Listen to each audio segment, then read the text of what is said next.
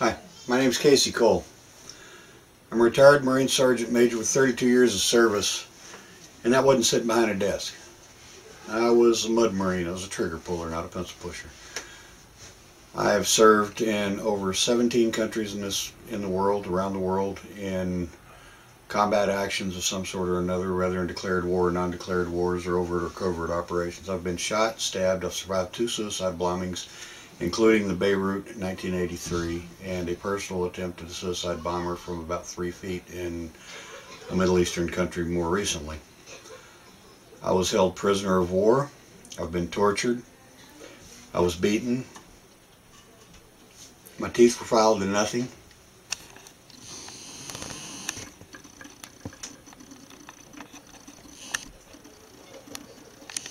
As a torture, they would come in and file the teeth to expose the raw nerve and then put frozen needles into the raw nerve, the raw exposed nerve.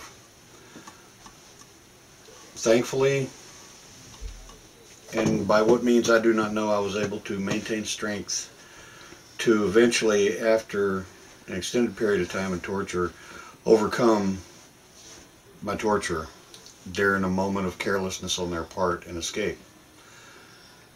Upon returning home, after being hit by the last suicide bomber, on June 1st of this year, I began having some pain in my stomach that was very unusual. And it would not go away no matter what I did, no matter what I took for it. I went to a hospital. I finally reported an emergency room on June 1st. The pain was so bad that I could not walk upright. I had to walk bent over and with assistance. Finally went to an emergency room and was told that I had gallstones, that I had gallbladder attack. I reported to the VA the following Thursday. I had an appointment at the VA and I saw my doctor. And in the course of seeing my doctor during a regular appointment, I had mentioned what had happened at the emergency room in Santa Rosa. And his attending physician came in just several minutes later, dragged me out by the hand and said, "We're going to the emergency room now. We're going to admit you and take care of this." Now, they admitted me overnight, then sent me home. I came back a couple of weeks later, had some more tests done, some imaging. They scheduled me for a laparoscopic cholecystectomy, where they were going to go in and take out the gallbladder laparoscopically.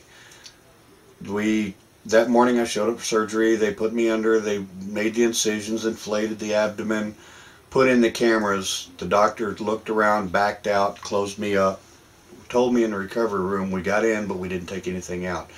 There's abnormal anatomy there. We need to do more imaging. We need to find out more. I went through a series of other tests, and they found not only did I have some very large gallstones, but I also had some abnormal masses which had completely rotated my gallbladder around 180 degrees from the growth of the masses. They went in and did an open incision, and the incision, as I like to say, they gutted me like a fish on a dock, as you can see.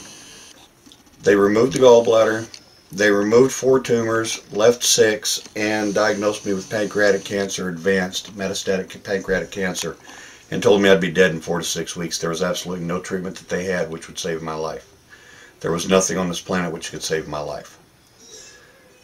Well, I beg to differ. I'm alive today, 7 months later, still walking around, getting healthy, gaining weight, becoming more active, self-sufficient, much more self-sufficient, because I use cannabis. Cannabis is illegal in the state that I live in now. I have a legal medical marijuana card from California, from the most reputable doctor in the Bay Area, according to 60 Minutes and 2020 investigative journalism. And I have the blessing of my doctor from the VA who was involved in the surgery. I was told by her that whatever you're doing, it's working.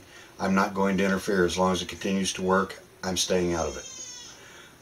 Keep doing what you're doing. It's saving your life. Above the incision, just 2 weeks ago, was extremely inflamed and hard as a rock. Just in using the oil and smoking for pain control, it is now reduced. The swelling has gone down visibly dramatically just in a couple of weeks, and it's now soft, and it's much softer, and it's now flexible when I push on it. Before, there was no give whatsoever. It was like pushing on a piece of furniture, a piece of wood furniture. It just did not move, had no budge. Like I said, I'm gaining weight. I feel better. I'm able to sleep better.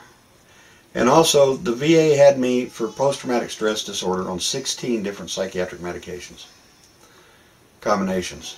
I take none now. I smoke 2 or 3 hits before I go to bed.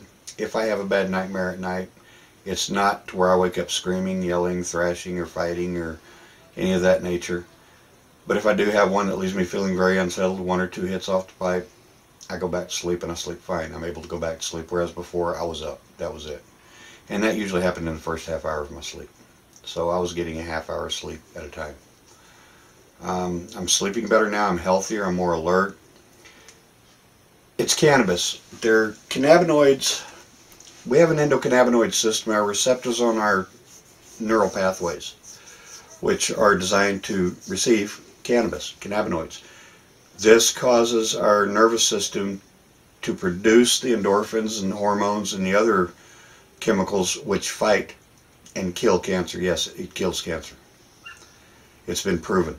Harvard just released a study. It kills cancer.